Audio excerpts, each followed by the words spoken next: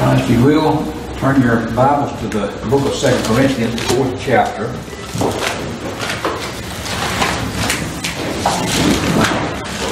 I'll say this is a beautiful morning, and we need to remember it's the Lord's day, and all of this is ours for Him. He's blessed us, and we're thankful this morning. In the book of 2 Corinthians, Paul had sent a letter there to the church there, and he had given them several things that they needed to consider. But in the second chapter, Paul writes in verse 1, But I determined this with myself, that I would not come again to you in heaviness. And Paul is telling them this morning, I'm going to be praying for you. I'm not going to expect anything but the glory of the Lord in the services. For it says, For if I make you sorry, who is he then that maketh me glad? But the same which is made sorry by me. So this morning, as we come this way, we need to all be glad. We need to be praising the Lord. And, a frown, a lot of times, will turn a lot of faces. You're right. To a frown. And we're happy that we can be in the house of the Lord this morning. And we want to encourage every one of you here that's here this morning to continue serving the Lord, be faithful in the services for Him. Because He said in verse 3, I think it is, He said, and I wrote this letter unto you, lest when I come I should have sorrow from them of whom I ought to rejoice, having no confidence in you all, that my joy is the joy of you all. So he's wanting to find a happy bunch of people, and this morning, if I know my heart, we should all be happy. Amen. We should be happy if we've had a bad week. We should be happy if we've had sickness or whatever. We should be happy because the thing of it is, we know the Lord and the forgiveness of sin. And one of these days we're going to be around the throne worshiping Him, and all of these worldly things will have passed away, and all things will be new, and we'll be happy. And so we need to enjoy this happiness before we get there, where the happiness is at, because that's living by faith. Now, in chapter 3, I'm going to read a verse or two here to you, kind of lead into this message this morning. But in verse 3 it says, Do we begin again to commend ourselves, or need we, as some others, epistles of commendations to you, or letters of commendation to you? Now he's asking them this question. Do we need these letters, or have we already proven ourselves? Because this is the second time Paul has wrote to them. He says, Ye are our epistle, written in our hearts, know and read of all men. For as much as ye are manifestly declared to be the epistle of Christ, ministering by us, written not with ink, but with the Spirit of the living God, not in tables of stone, but in fleshly tables of heart. Now, I'm going to read on just a little bit further in verse 4. And such trust have we through Christ to Godward.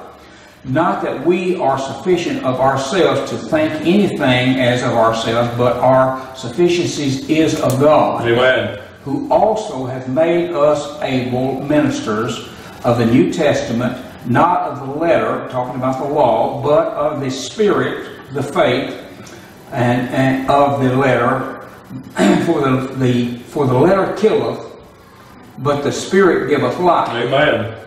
But if the ministration of death, written and engraved in stone, was glorious, so that the children of Israel should not steadfastly behold the face of Moses for the glory of his countenance, which glory was to be done away. And we know this morning that they're talking about the law, and that the veil was on the face of Moses, because they couldn't look at him, because when he come in the presence of God, he shone like a blinding light, and he had to cover his face. And he says here, notice this in verse, the latter part of verse 7, he says, was glorious, so that the children of Israel could not steadfastly behold the face of Moses for the glory of his countenance, which glory was to be done away. And of course we're talking of the law. How shall not the ministry of the Spirit be rather glorious? For if the ministration of condemnation be glorious, much more does the ministration of righteousness exceed in glory. And so this morning we have much more than the law. We have grace, and that's what that Paul is trying to write to these people and tell them. And I'm sure that a lot of them are still trying to abide by some of the law.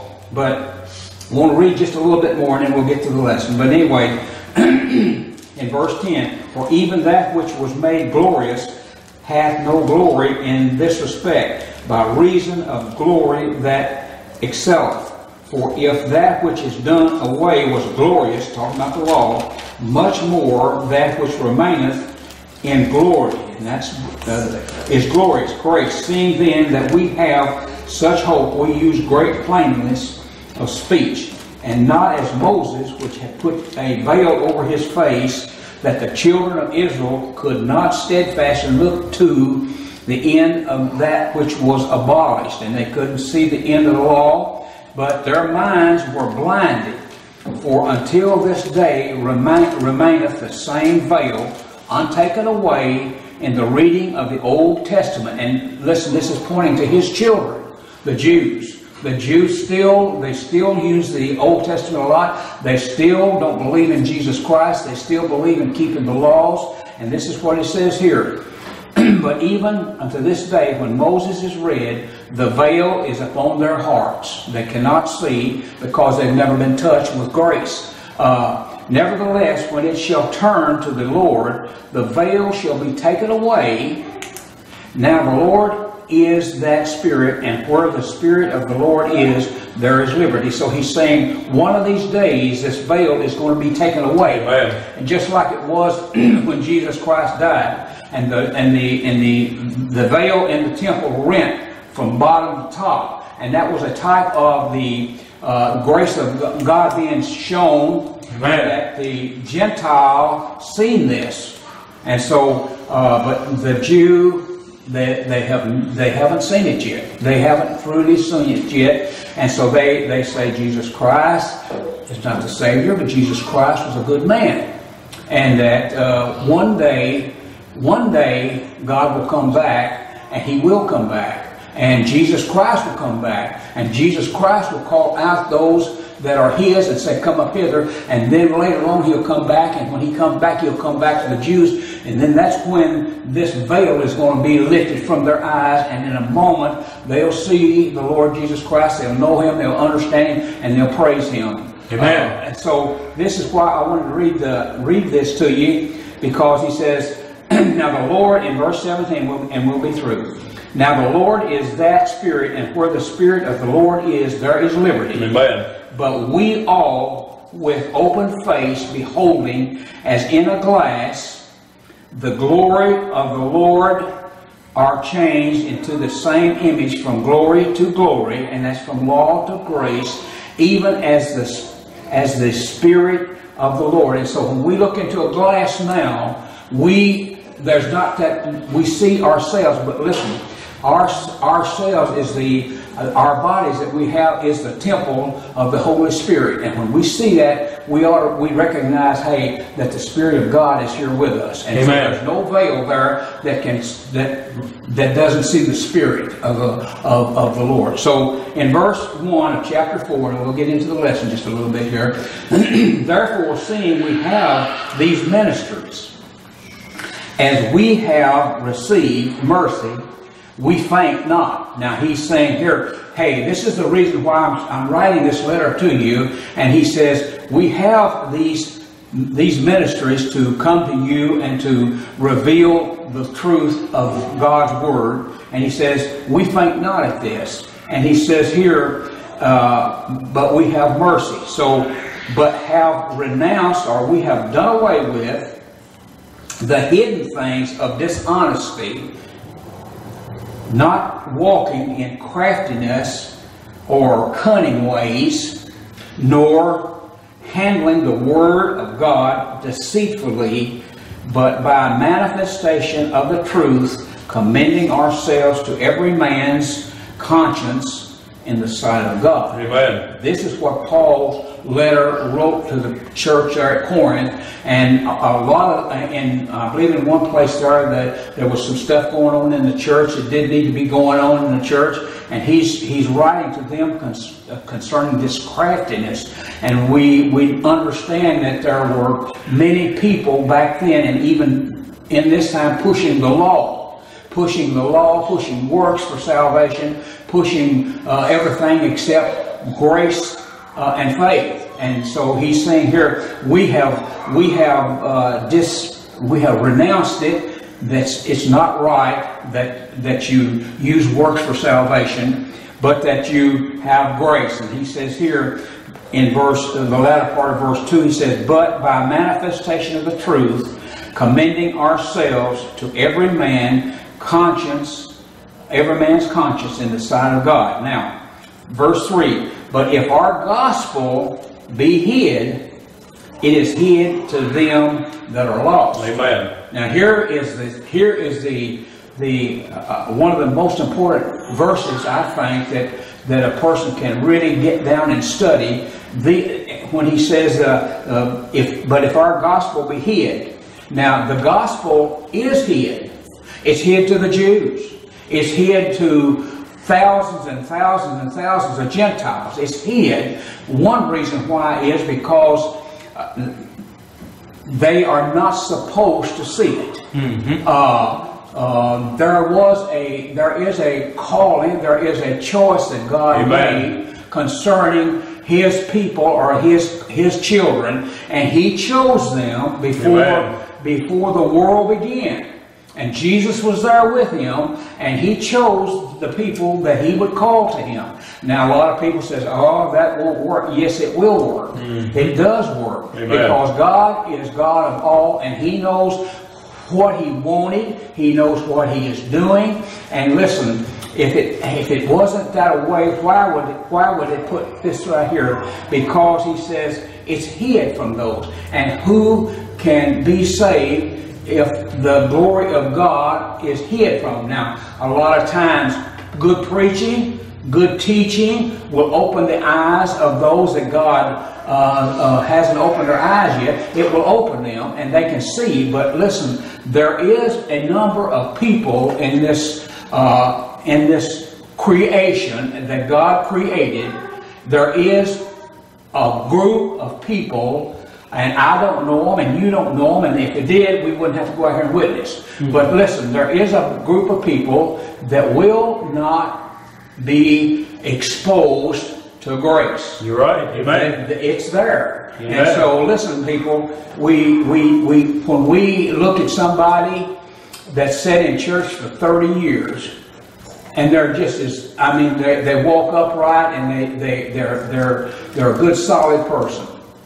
And why in the world ain't they saved? Listen, there ain't but one reason. You're right. You talk to them, you read scriptures, you set every example you can, and it don't make no difference. Now, I'm not saying that person is not called of God or not chosen of God, but listen, when God gets ready for that individual's eyes to be open, they'll be open. You're right. And not until then. Amen. Listen, if they're not a called elect of Jesus Christ or God, then, hey, it'll never happen. Amen. It'll never happen. And people say, well, I just don't believe God will do that. God's a God of love. Yes, He is. He is. And He's a God of chastisement, too. Mm-hmm. But listen, this morning, we need to understand that the God that we're serving this morning is a God of love. And listen, He has chosen you or He hasn't. Mm-hmm. You know, these people say, well, I don't know if I've been saved or not. Listen, if they'll tell you that, they ain't been saved. I believe this morning when God calls a person, when the Holy Spirit speaks to a person, listen, I know myself, and I'm not no different from anybody else. I know when God called me. I know when He tore my heart up, and it wasn't a 5-minute deal neither. And listen, I remember it, and I know it. And if it's with me, and He does it to somebody else in a different way, listen, I can't. But I know what I Amen. And I knew what it was. And so, listen, this morning, people know when they're saved. You're right. And if God don't call them, listen, it's like it says here, the gospel is hid from them, and they don't know it, they don't understand it. But it's not no excuse for us not to try to keep on passing out Bibles.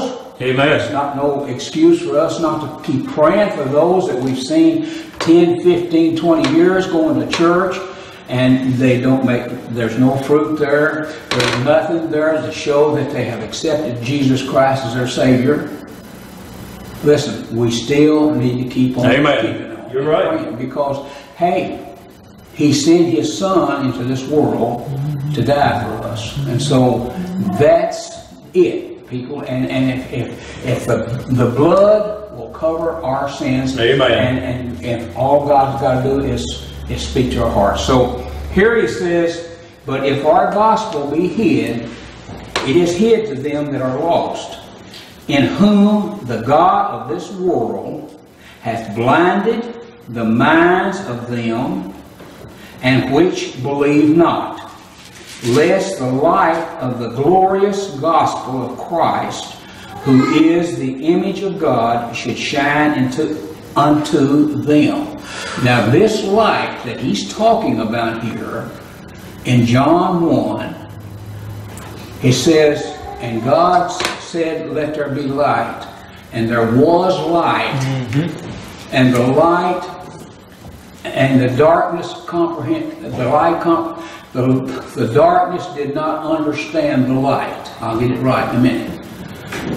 And so this light that he cast on the earth, this light that shines in our hearts, this light that when he's talking about there in one of the scriptures where we stand before a mirror and see, listen, we know, and we that are saved know what that light is about.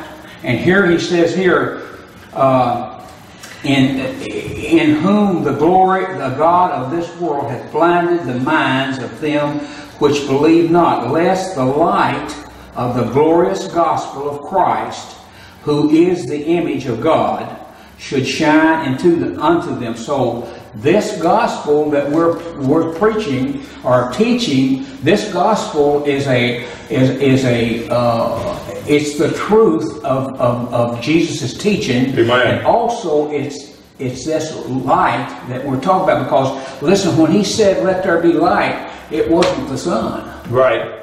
Because he didn't do that for 3 more days. And so that light shined into darkness, and that darkness represented death, it represented hell, it represented uncleanliness, sin and all. But listen, it shined in there, and that darkness, it just couldn't comprehend it. It just couldn't understand it. And today, it's the same way with people.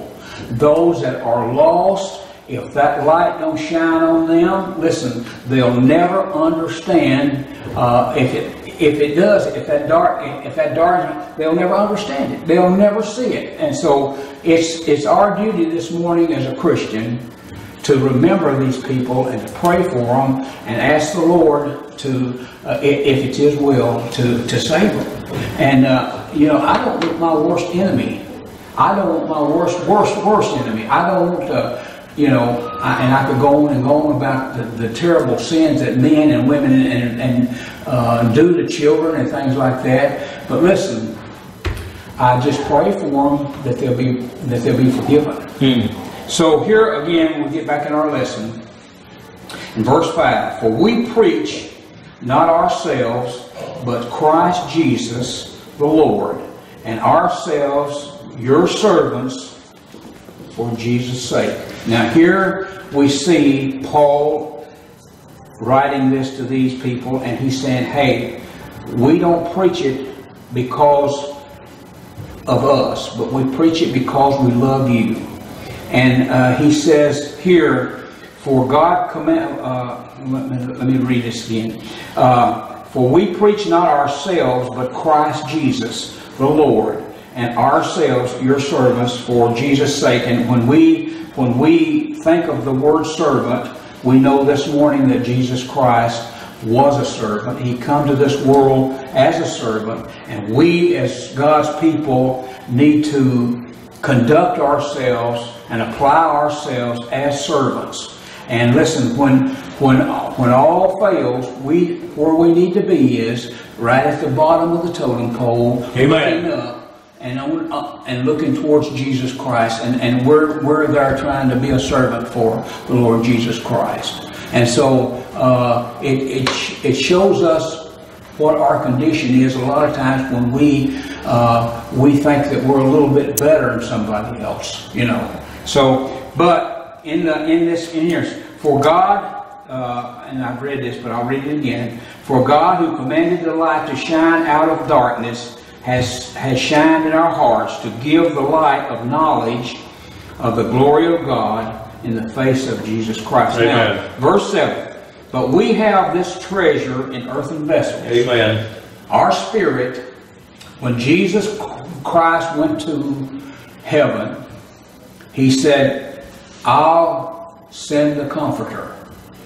Now people, this morning, when we received the call from God, or when he called us, listen, he sent that spirit, and it's found its lodging place within us. Amen. You can say what you want to, but this morning, your vessel, if you're saved, that earthly vessel is the temple of the Holy Spirit. It's there, and it makes intercessions for us. Amen. It tells us things that we a lot of times don't want to hear. It tells us when we're wrong. Mm-hmm. And listen, it also comforts our heart, because he said, I'll send you a comforter, which is the Holy Spirit. And so that comforter that's in your inside this old fleshly temple, listen, one day when your spirit, when this old flesh dies, your spirit's going to leave. Mm-hmm. And it's going to go back to the one that gave it. And so right now you have the Holy Spirit within you, making intercessions to Jesus and talking to you and keeping you out of trouble. Mm-hmm. Because if you'll listen to it, if you'll just listen to it, it'll keep you where that you won't be rolling around in bed half the night thinking about how ungodly you've been. And so here he says, but we have this treasure in earthen vessels, that excellency of power may be of God and not of us. Mm-hmm. So that's what the Spirit is there for. We are troubled on every side, yet not distressed. Amen. Now that's what I'm talking to you about this morning. That Holy Spirit's there. And listen, he says, we are troubled on every side. Well, Jesus said, hey, I'm going to send you a comforter. Now what can comfort you more than anything else is that Spirit within. And of course, you know, you have brothers and sisters, you have friends that can say, well, everything's going to be all right. But listen, they don't know the situation like the Holy Spirit does. Amen. And he speaks to your heart and comforts your heart. And he says here, we're troubled on every side, yet not distressed. We are perplexed, but not despair. Persecuted, but not forsaken. Cast down, but not destroyed. People, this morning, that's a Christian's life. Whether we want to admit it or not, listen, there's a lot of things that goes on in our life, and if it wasn't for the Lord Jesus Christ and God and the Holy Spirit watching after us and caring for us and moving these things out of our way as we go through life, listen, people, we would be already dead. Mm-hmm. We would. These things here are in our life, but listen. The Lord Jesus Christ and God and the Holy Spirit, they are one, and they move these things around. And listen, I know people, I know. Because I've had it in my life, and you, if you can think, you ought to know, you've had it in your life. Amen. Things moved around, and you were set free and from some of these things, this perplexity and all these things, bearing about, always, he says in verse 10, always bearing about in the body the dying of the Lord Jesus, that the life also of Jesus might be made manifest in our body. And so, again, we this morning keep these things in our hearts, the dying of Jesus Christ, because we know this morning that He died for us. He shed His blood on the cross of Calvary. And that blood covered our sins. Amen. And so when God looks on us, He sees the blood of Jesus Christ. Mm-hmm. He don't see this old ungodly, unsaved human being that I'm living in, that I have around me. But He sees that soul. He sees that spirit where that Jesus Christ's blood took away the sins of that person. And when He did, He covered it with His blood. And God cannot, because God cannot look upon sin. And so when that blood covers that sin, and we're no longer punished for that sin of unbelief that we did have, and we won't ever have to go through that again, because listen, that thing is covered forever. Amen. God don't never see it no more, and it's cast in His back. And so He says here, always bearing about in the body the dying of the Lord Jesus, that the life also of Jesus might be made manifest, revealed in our bodies.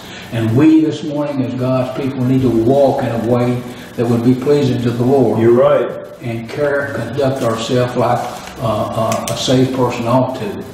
So He said, for we which live are always delivered unto death for Jesus' sake, that the life also of Jesus might be made manifest in our mortal flesh.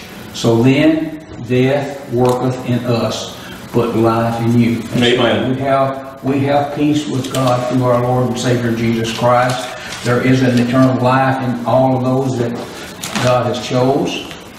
And if there's one, this morning that is uncertain about their salvation, then I suggest that you really and truly get to thinking about it and try to get some help.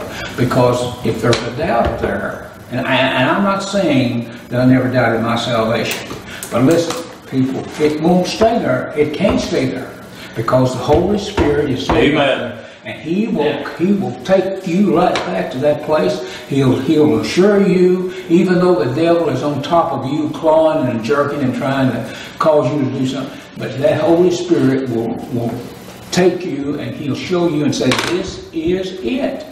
And listen, it's coming. Amen. But if you can't get that assurance, I would that you would say something, ask for some help. Mm-hmm. It's sort of like some of these kids that goes out and kill 15, 20 kids. Listen, they needed help. Mm-hmm. And nobody wouldn't help them. And that's the same way it is with a lost person. A lot of times, they're ashamed to ask. Somebody that's been in church for years and years and years not saved, they say, well, they think I'm saved. I'm ashamed to ask. You don't be ashamed. Amen. Right. Because listen, you're going to have to stand before God. That's it. You're going to have to give an account. And one day you'll look back and say, oh, if I just went to the pastor, or if I'd have just talked to somebody about my soul, I might not have this depart from me. I never knew you. So that's the thing that we were put here for, is to get ready to go. Mm-hmm. And so that's our lesson for today, and I hope it'll strengthen you in some way. And if there's something that's missing in your life, that this will give you a courage to ask somebody, look to somebody, try to get some relief, because there's no need of a person living here for 75 to 100 years thinking he's about halfway saved and then dying and going to hell and the rest of the time in eternity suffering. So, you know, you can get some relief through Jesus Amen. Christ. Thank you all so much for listening to my lesson.